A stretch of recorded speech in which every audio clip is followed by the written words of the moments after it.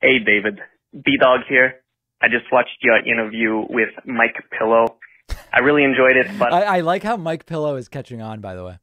I was wondering why you didn't ask him a very important question, dog.